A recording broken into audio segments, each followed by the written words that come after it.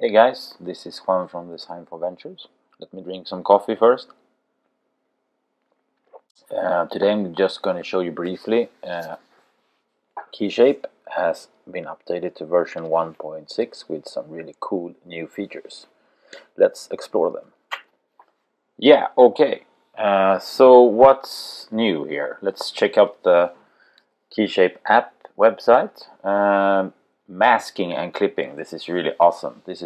We can do a lot of cool stuff with this. So we can just check out the documentation. So you have an object, you have a mask, and you mask the object, and you can animate the masks, which is awesome because that is a very common technique you use inside of After Effects when revealing paths and illustration, everything. You know, it's really effective. So this is really cool. Let's just check this out. You go to creating mask. To create a new mask, select an object and select the object, insert new mask menu command. Okay.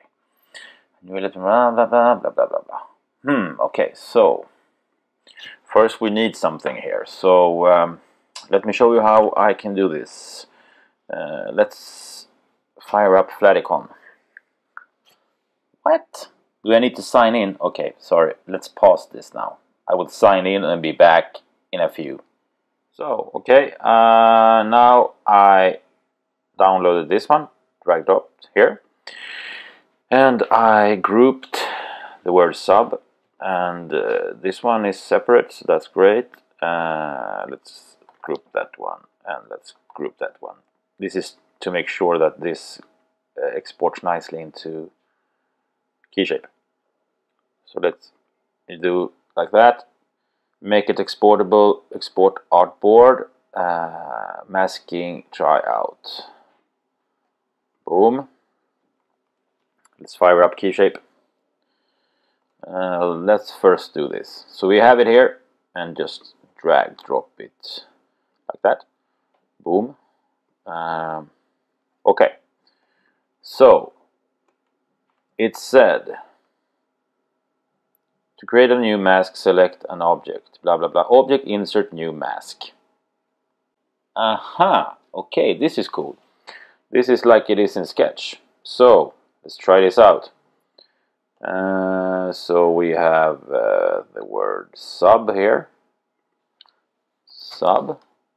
We have the rectangle there. Let's just call it something else. Line. The frame.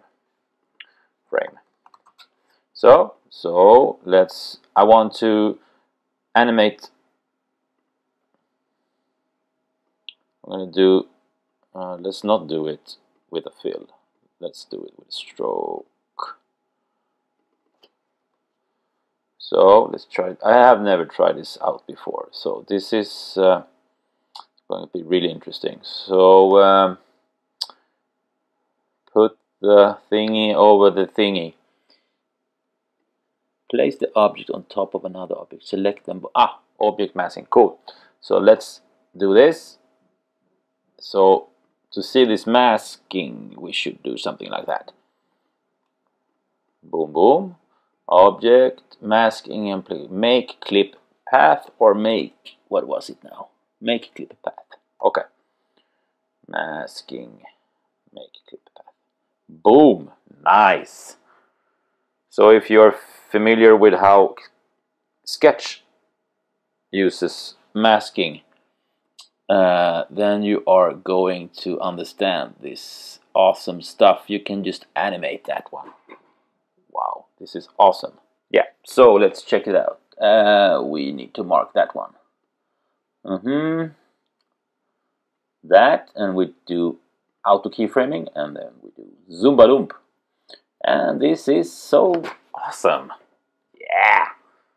So first we do really ugly animations here, then we can do the nice thing, is the easing and stuff like that. So let's just, I saw something there. So boom. Okay. So like that.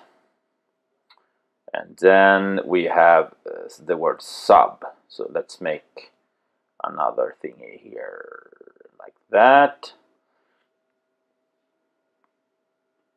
Let's put these two, no, not that. There and there. Mask. Masking. Make clip path. Yes. So here you have it. This is the mask thingy bingy. Let's do this. Let's do this like that. Something like okay, switch. You can switch off the snapping if you run into weird issues here. Then we do like that. So we do like that. So let's do something nicer with these curves. Let's press there. And I'm lazy, so I don't know. Let's just do something weird here. And that is way too slow, so let's do like that. And let's just do like this. Something like that. Boom. Yeah. Cool. Let's preview this.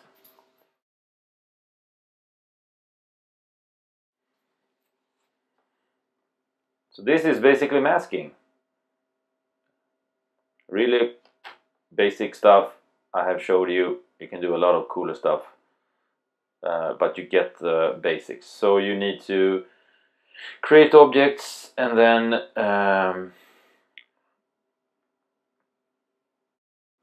animate the masks. He updated also the Lottie plugin and the AVD plugin, so make sure to download the latest versions. And here you have all the release notes. It's an awesome update. Great work, Pixelfield. Yo, yo.